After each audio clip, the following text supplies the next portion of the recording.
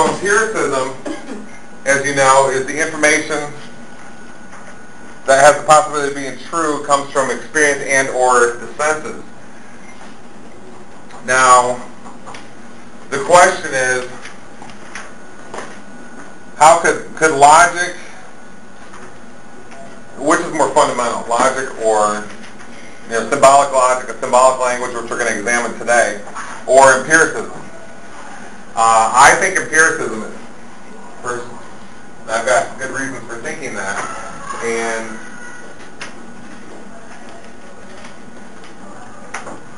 but most philosophers, I think, don't. They think that logic would be more fundamental. Because they would say, for example, a principle like this, 2 plus 2 equals 4, is self-evidently true, and it becomes before sense experience. But my response would be to say, well, the only reason you ever knew to write this sentence down, the mathematical sentence, is because you saw things in the world. You saw 2 apples and another group of 2 apples, and when you put them together, they made 4. Okay? So the only reason you knew to utter these statements. But then they'll come back and say, well, the nature of the properties of this set here go beyond your senses. Doesn't matter if you thought to write it down or didn't think to write it down or whatever. It's true beyond the physical world. In any universe that exists, in any reality, this is a true statement. This mathematical statement is self-evidently true. So, but see, that's an easy example. What about something that's more difficult? We'll see examples that are more difficult today that will blur the line, where you might think, well, logical laws are one thing, but empiricism is more fundamental. A good example of that is quantum physics, or what are the real things that are real in reality appear to be your mind. Man, good throw. Your mind, much better. And whatever it is that makes up, if there's something outside your mind, this is a big statement right here. Your mind, you can verify is real. Okay, you can directly experience it. See, when you look out at the world, say you see these apples here, and here you are, looking at the apple. Man. I hope I brought that red one. Oh, there's that pen I was looking for. Okay, so you're looking. Oh yeah, look at that. That one's good. You're looking at these apples, and but the experience happens in here in your brain. Okay, so your experience doesn't directly touch the apples. There's an intermediary there called eyes and light and the optic nerve and so forth. Those are all things that are between your experience of the apple and the apple. Okay, so what if there's some mistakes that happen along the way here, where this passage of information, the light to the eye processing, the eye to the optic nerve, the processing the brain. What if mistakes happen, and the apples don't really look like the apples you think they do, because somewhere here along the way there were some mistakes? Well, it's very likely that that's what happened. Okay, that's why we see apples that are, apples really aren't solid, but we experience them as solid. Okay, so you see, your mind isn't like this. Your mind it's peculiar. Think if you're sitting in a closet, and okay, so here you are. You're sitting in the closet. You're saying Aum, doing meditation. There's your nose. Okay, and you're trying to look at your own consciousness. All right. So your consciousness right here. And what happens is you have something that's doing the looking. I might have been done for you right here. There's the disinterested witness. There's something that's looking at the contents of consciousness. So you all can do this right now. You all can close your eyes and feel your feelings or see your thoughts or something. Okay, so notice, whatever is doing the looking, we used to call it the mind's eye. Or, that's in Western culture, we call it that. Looks right at the content. There's nothing in between, as far as we can tell. Here, there's all this stuff all between the experience and the object. Here, there's nothing in between the experience and the object. Okay? So therefore, you have no reason, if whatever you are, this thing right here, this system right here appears to be what you are. This is your self, whatever the word self means. Okay? Your consciousness looking at the contents of consciousness. So that's true over here too. If you're an experiencer, and you experience the apples, you're not experiencing the apples over here, you're experiencing the apples here. Okay? So because a map is created in your mind of what you think is over here. So over here, the experiencing thing, the mind's eye is looking at the apples. But, man,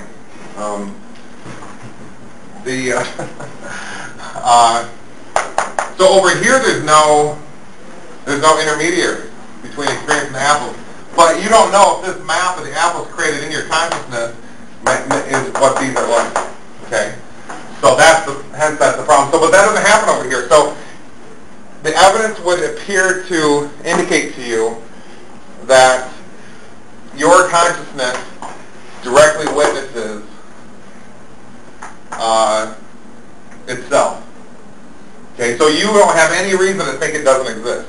Where here you do. You can have all kinds of, you can say, does the world even exist? I don't know, because I'm in here, not there. I think I'm here, and then unless I think about it, I always think that, the outside world is real, but I've never existed in it, I only exist in here, so who knows what's going on over here. I could actually be in a bathtub somewhere, 8 light years away from this place, dreaming this experience, or something like the Matrix, Neo, right, he was in the bathtub, or whatever that egg pod thing was. So anyway, I don't know how we got on this, but let me keep going. This is a good topic. So your mind appears to be something you can confidently think is real. Let's just call, for simplicity, in a 100-level class, let's just call the mind, yourself, part of yourself. It's not really clear that's the case, but let's just do that for simplicity. Now, what else is real in reality? There's only one other possibility. This will sound a lot like Indian Dharma Kirti or Jnana. So a lot of Indian Buddhists were concerned with kind of what I'm talking about right here. So what else could exist? The only other possibility of stuff that could exist outside of your mind is stuff outside of your mind. What is outside of your, this is real philosophy here, we're talking about. This is the big stuff, okay? Good. Let me try the green one. See, the green one never erases, right?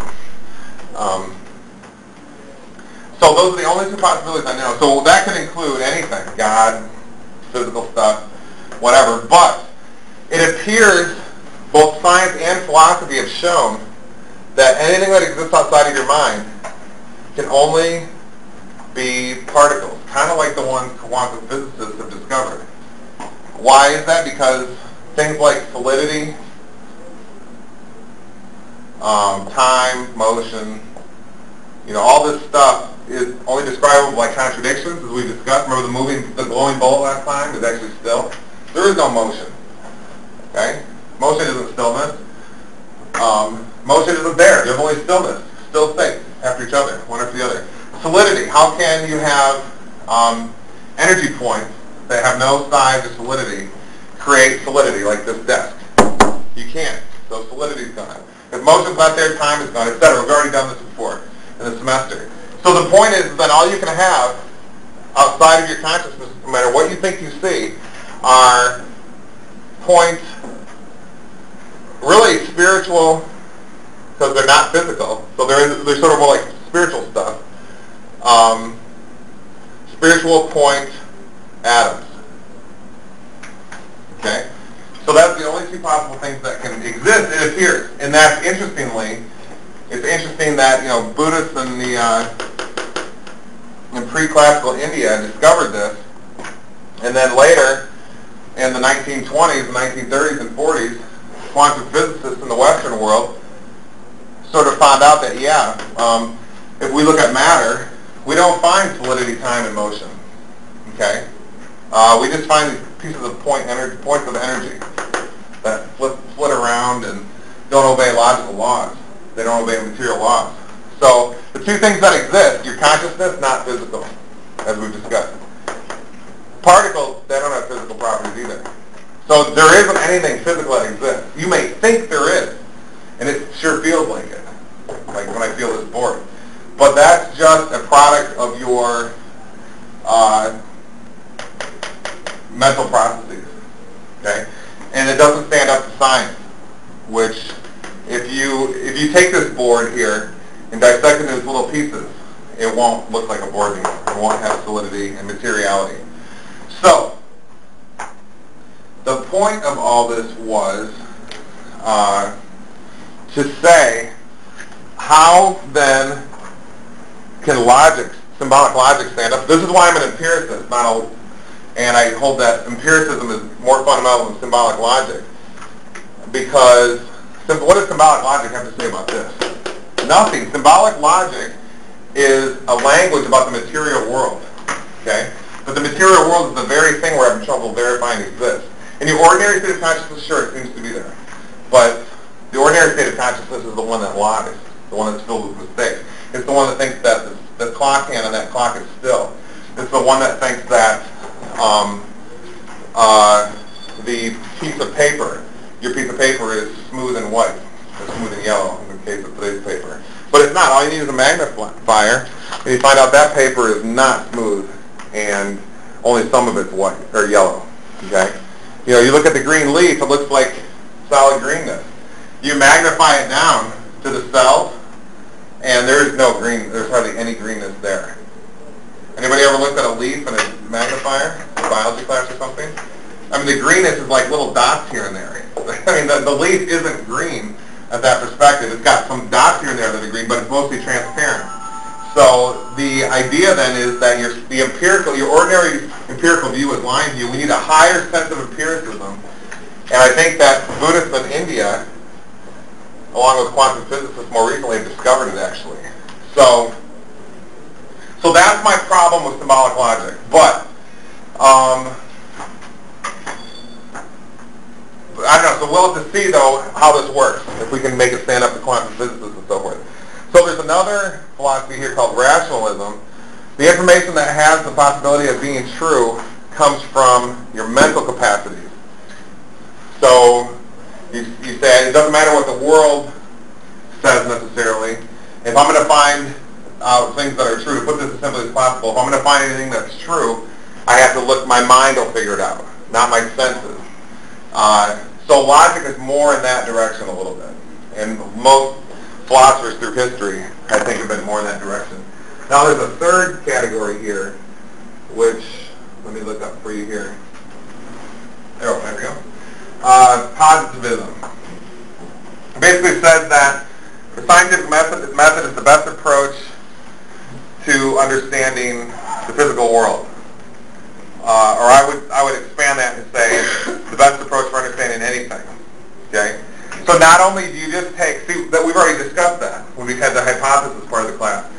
Not only is it, we don't need just empiricism, because a lot of our empirical views are wrong. We need a method,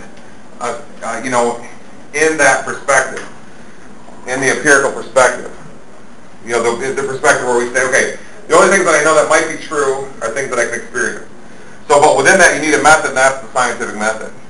Okay, where you, and that's a big story right here. Because being a scientist means that you attack your own ideas, and there's all kinds of things involved with it. So, positivism is sort of like saying only things that can stand up to this type of empiricism that science is supposed to be designed for, only those can possibly be real things. in that scheme of empiricism. So, okay, so how do we create the artificial language? We need the elements of a new language, and then we want to put them together, and then after that we want to find inferences with them. Okay?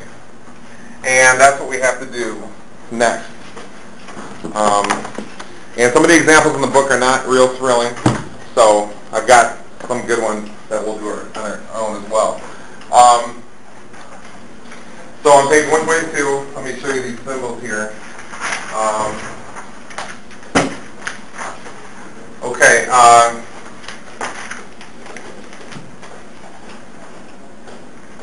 Okay, so when we studied statements this semester, we're going to call those letters of the alphabet, capital letters. A, B, C, D, E, F, G, H, I, J, K, L, M, N, O, P, Q, R, S, T, U. All right. Then we have operations between the statements that we can do. So, for example, if you have one statement that says something like, call one A, call another statement B, and let's say A is matter does not exist. Matter does not exist. I'm just making this up off the cuff, following what we just got done discussing with quantum physics.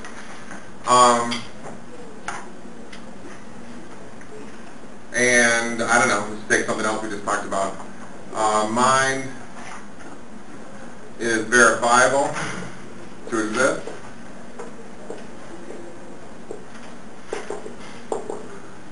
So if we said A and B, so look at the little dot here is conjunction. That means we call it and. Not multiplication, it's not A times B like in your algebra class. A and B. So matter, A and B would be matter does not exist and the mind is verifiable. Okay? So a lot of you are like, yawn, but this is supposed to be exciting. But wow, I can say all that and just go A and B. That's supposed to be what's involved. So if you're a computer operator or something, yeah, this can be handy. Or if you're, when you get into a discipline in your life, say you become a physicist or a lawyer or a police officer or something, people have their little abbreviations. Like what's got a 187? Is that murder if you're a police officer? Yeah, so instead of saying, June, we have a murder here, and, it's quicker to just say 187, like that. So, we do this in our lives. Who's seen Twin Peaks? Everybody seen Twin Peaks? I remember they had the secret society. They call themselves the Bunkhouse Boys or something. It's been a couple years since I've seen it. But, they develop their own codes and ways, they have little hand signals and so forth. It's just a way to be more efficient in life.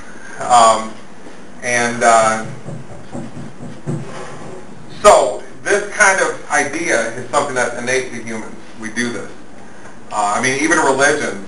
If you have a religion, like an American Indian religion, there's, the snake is a very widely used creature that you find in rock art and so forth. So now, what does the snake mean? Well, that takes a whole book to write, and even the book may not get you to what it really means. You may even have to have a religious experience to understand what they mean by the snake, what the snake is supposed to involve. So, do they write all that and sit there and talk about it all? Maybe, to a degree, or they can just, here, let me write on that. Another thing. What I should have been doing all along. Or they can just go like this. Show a snake eating its own tail. Okay? That might be more efficient. So they can encapsulate, say some American Indian shaman has done, 20 years of religious work, and this, they have some experience which they symbolize by a snake, to put it real crudely. See, that's real efficient then. Okay?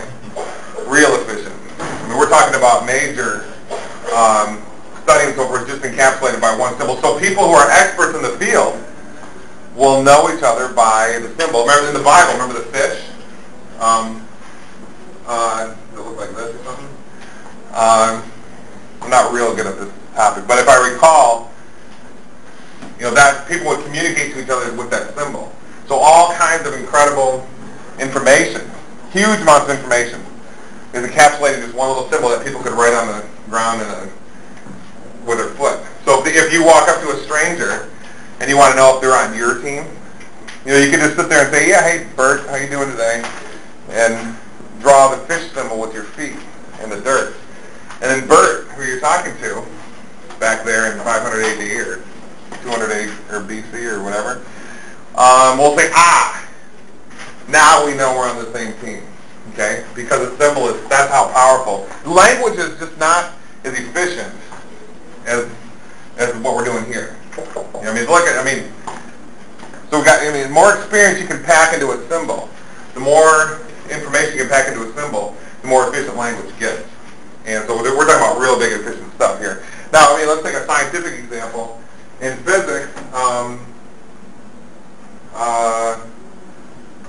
don't know. I could go like this. Rho. Okay, anybody taking physics? I'm a little rusty in physics. I could go like this, and that equals momentum. But I didn't need to write that down. If you were in that field and you knew what rho meant, you know that momentum equals, that's the momentum, and that actually is mass times velocity. You don't have to explain what mass is, you don't have to explain what velocity is, you don't have to explain any of this. You just put up rho and everybody knows what you're talking about. Okay, like the same thing with, if I go like this, GMM over R squared. That's gravitational, that's the equation for gravitation, Newton's gravitation. Okay, it's an equation, but it's kind of used like as a package symbol. Like this is one symbol. And that holds unbelievable amounts of information. That if you're in the discipline, we can talk to each other in the same wavelength, like about that. Yeah? Do you think it's possible that much of the misreading, for example, of symbols in religion is people not being clued into what the symbology of that particular discipline is, and then trying to filter it through their own system or something that they make up along the way? You know this better than anybody because your expertise is Eastern religion. And you see all these clowns who haven't been in the monastery for 10 years, who haven't gone on the, the Brahmanic pilgrimage for themselves, and then they try to write an intellectual book on a topic which is not, it's a couple symbols are supposed to symbolize religious experience which is beyond language. So, yeah, you see that your discipline shows this more than any discipline, So yeah, that's the whole problem. And that's why you get these big fights in physics and stuff. Like I've been doing some work on this actually, ironically, with just some stuff in other parts of my life. And you get online and try to start talking to people about it, and you find out that a lot of people that say, oh, I know a lot about this, don't know really what, say you're going to find the gravitation between two bodies.